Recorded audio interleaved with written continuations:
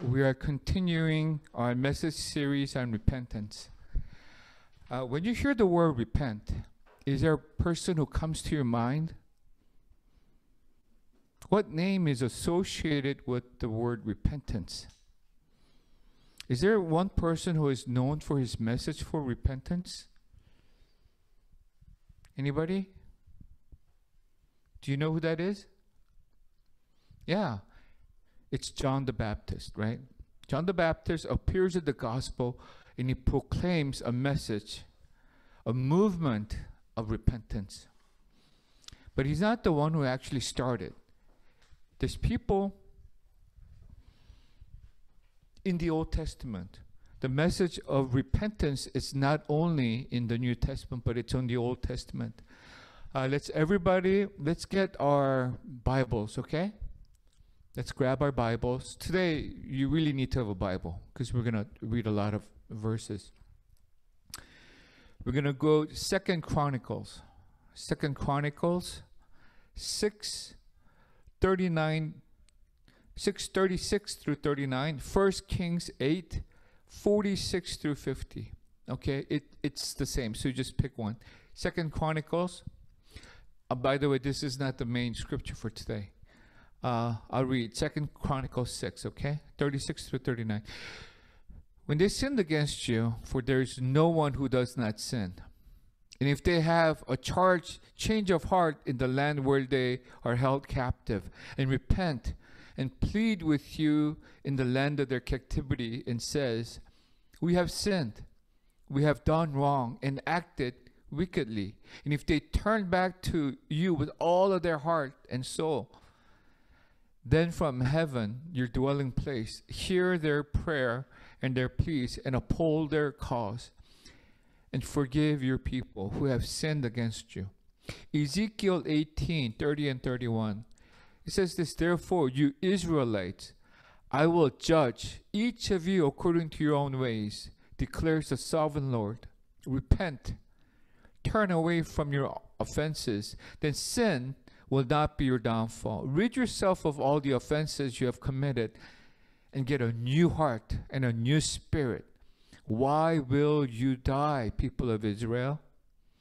For I take no pleasure in the death of anyone, declares the sovereign Lord. Repent and live. Amen. So when we read these verses, even in the Old Testament, what are the principles?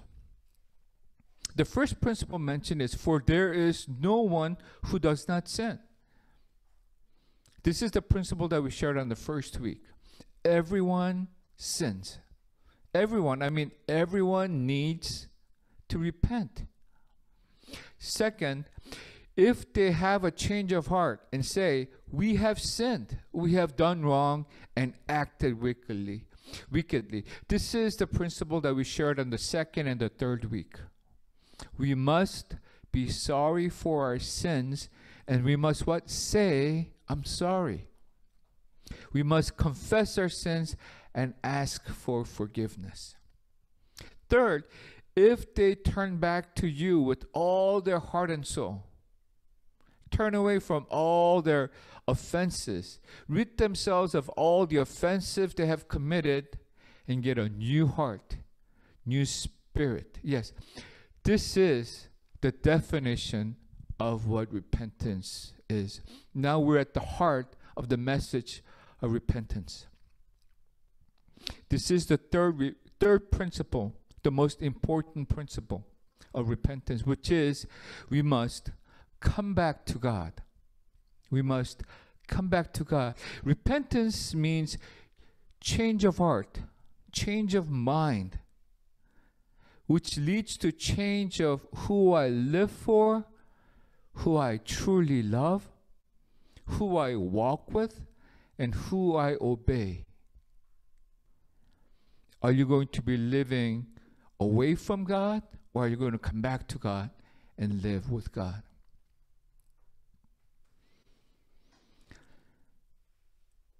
Repentance means to stop going down the wrong path, turning around and heading back to God, coming back to God. And this message of repentance continues in the New Testament. Acts 3:19 says this: repent then and turn to God so that your sins may be wiped away, that times of refreshing may come from the Lord. Repentance is coming back to God. It doesn't matter what you say. It doesn't matter what you do. It doesn't really matter how you feel. If you're not coming back to God, it can be a lot of things, but it's not repentance. You know, all of us exist for what? How long do you think we exist for? We are here to stay. We are here for all eternity. We never disappear. We are never annihilated. Our existence will continue. Can you get this? Forever. I mean, we live in this limited life and we can't picture that. But our existence here is for all eternity. Yes, your existence starts physically when you're born as a baby.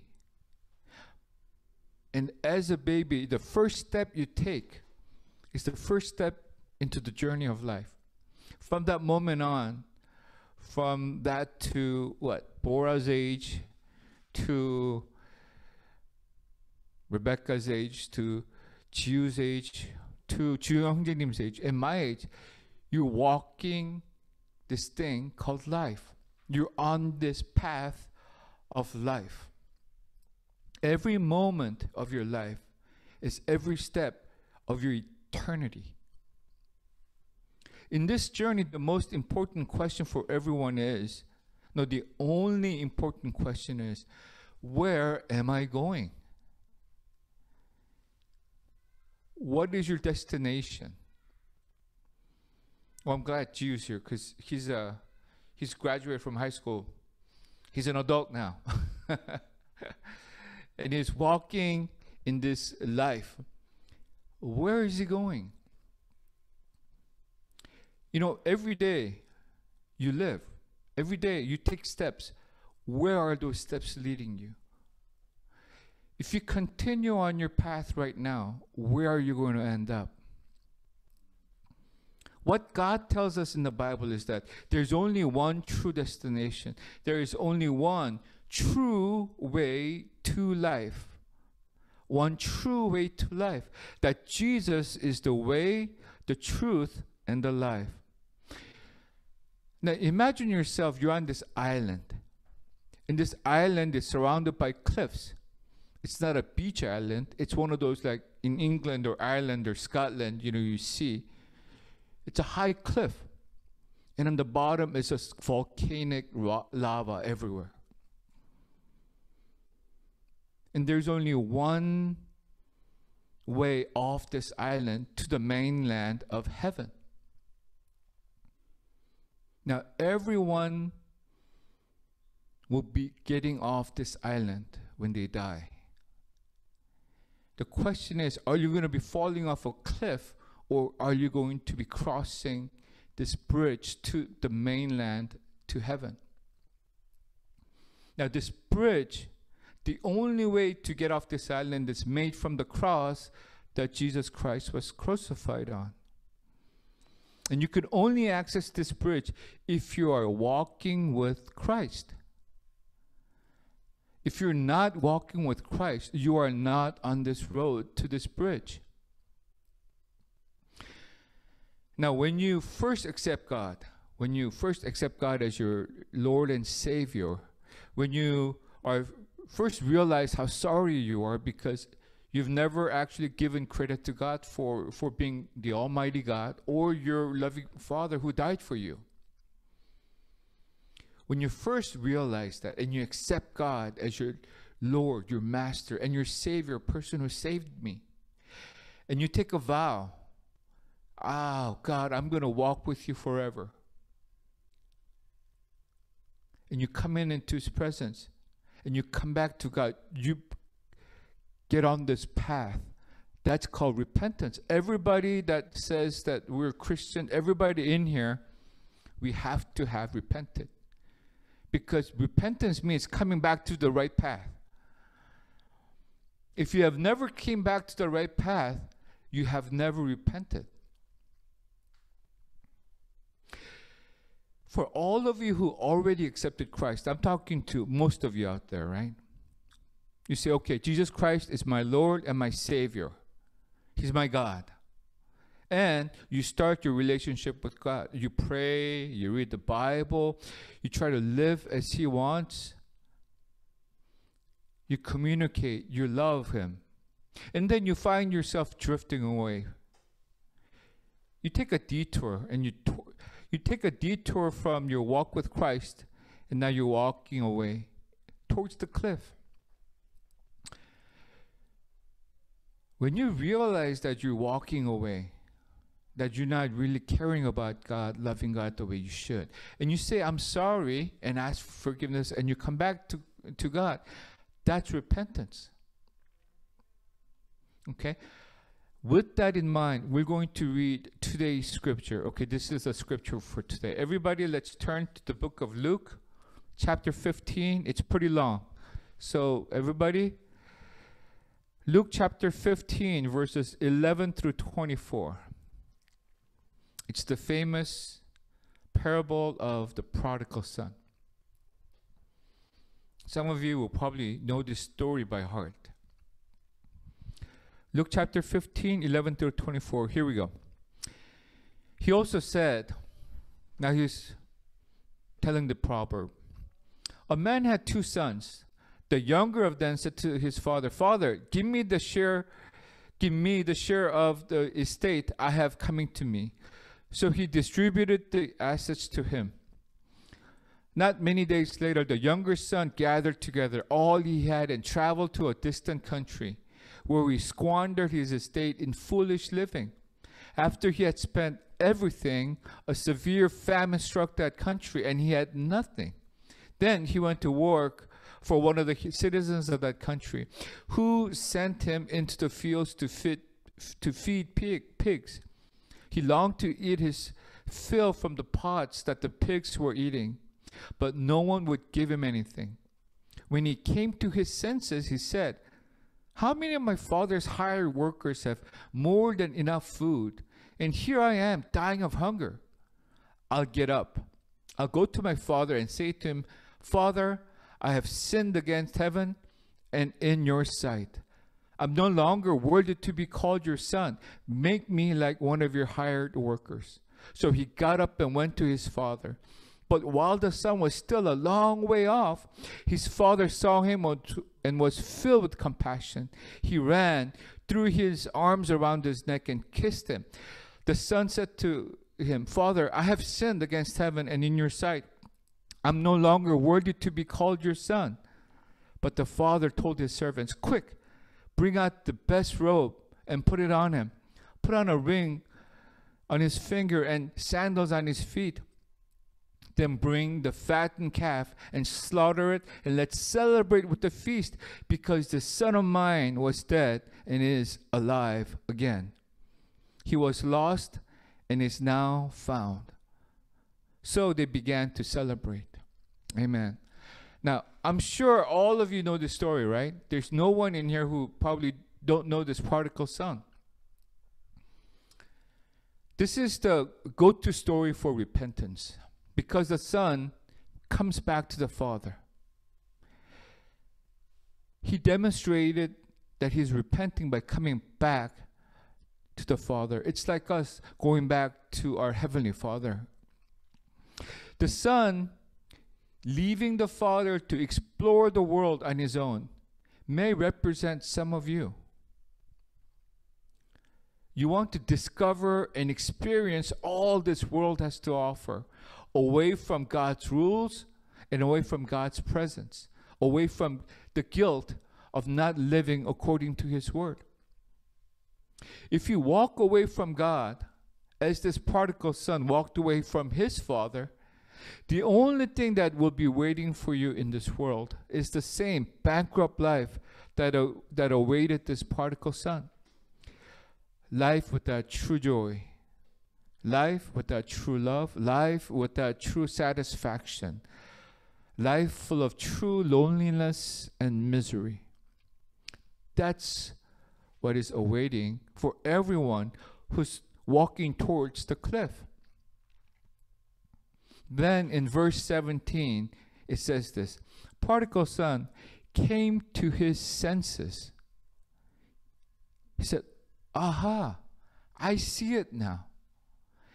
You know, when he realizes the error of his ways, when he realized that he's not living a proper life, that he's off course, when he realizes how good it was when he was actually with the Father, when he realizes, hey, what am I doing here with these pigs? He realized that he needed to go back to the Father. Now, especially you guys in high school and maybe in college too.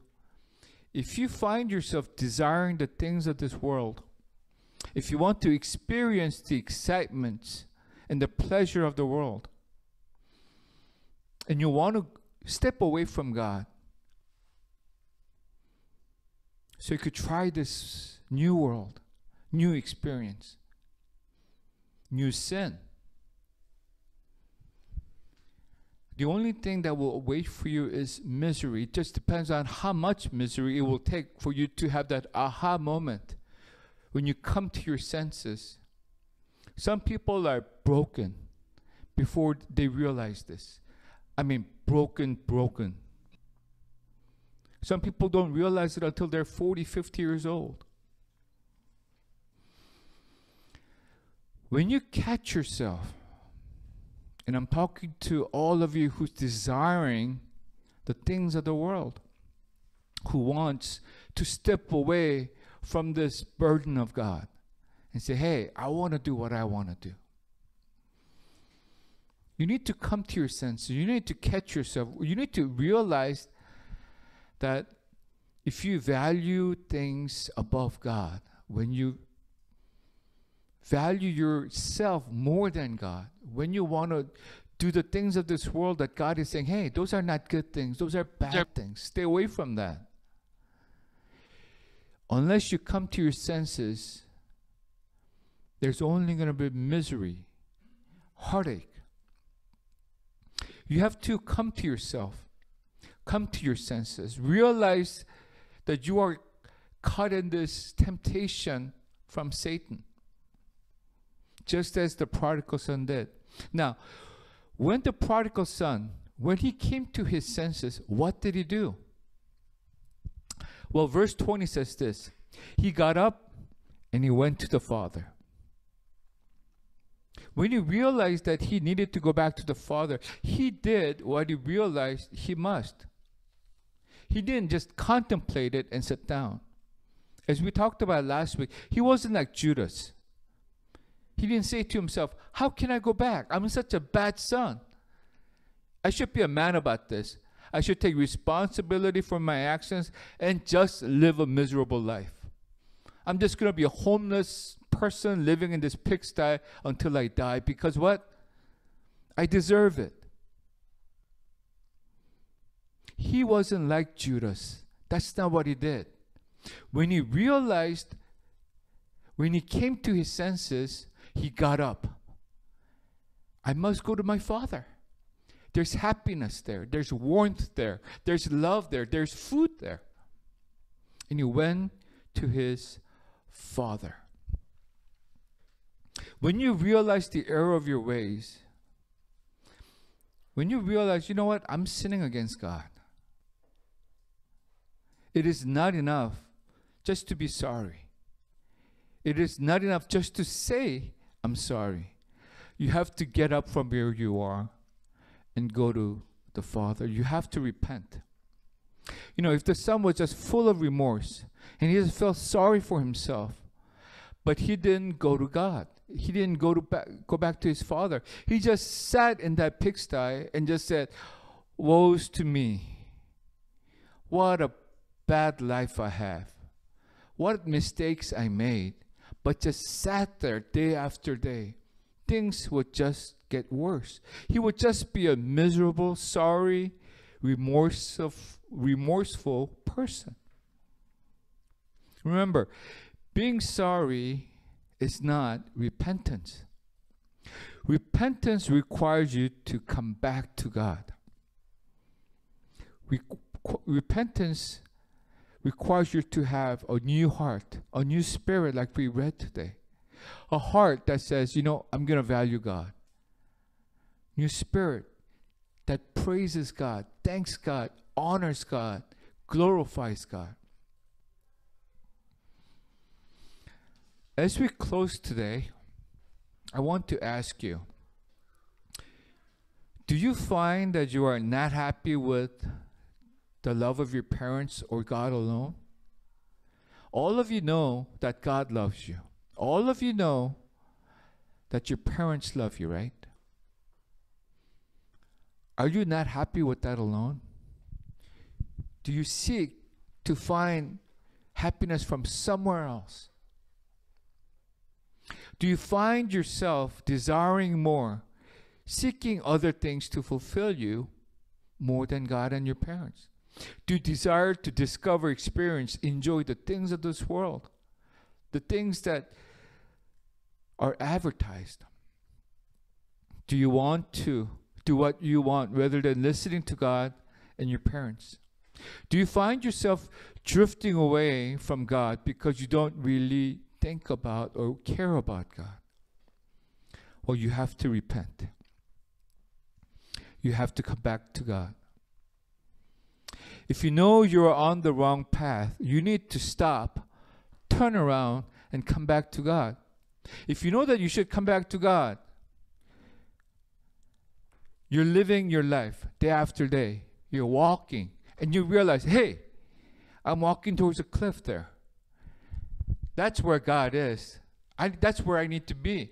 That's where I must go back. You realize that you come to your senses, but you don't. You just keep on walking that way while you're looking at the road that you should be on.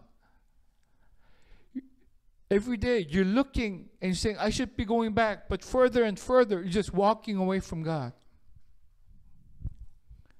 That's not repentance.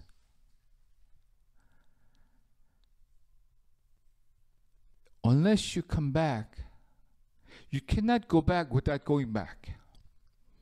You need to stop when you know you're going wrong. Turn around. Face God. And say, God, forgive me. And you have to walk. You have to return to God. I want all of us to bow our heads right now and close our eyes, okay? Wherever you are, bow your heads, close your eyes. I want you to try to have a come to your senses moment right now. Think about your life. What's important to you? What is on your mind right now at this moment? What are you valuing? What are you desiring? What are you seeking? What are the things that make you happy? What are the things that you're loving right now? Is it God? Or is it things of the world? Is it things of sin? Is it things of your pride? What is it? I want you to think about that. Are you walking away from the fellowship of God, or are you walking with God? If you're not with God, you're away from God, and you need to stop wherever you are. You need to face God, and you have to walk towards God. You have to say, Lord, I want to love you with all of my heart. These things I want to do, Lord. If you tell me these are not good things, I want to stop. Help me. If you're telling me these are sinful things, I want to stop because this is destroying my relationship with you. I'm walking towards hell. I want to stop before I reach that cliff. I want to turn around so I can walk with you, Lord. I need all of you to come to your senses right now. What are you valuing? I want you to be sorry for those. I want you to say you're sorry. You have to ask for God's forgiveness, and you have to repent by coming back to God. And God will be like that Father who sees you far, far off. As soon as you stop and you turn around and say, God, I'm coming back, when you take that first step, He'll be right there with open arms, embracing you. It does not matter how big of a sin or how long you've sinned. The sacrifice that Jesus gave for you, His blood is more valuable than any of those sins. It's valuable enough to cover everything that you've done wrong. The moment you turn around and you face God and say, God, I'm coming back to you, He'll be right there to embrace you. I pray that this week we would think about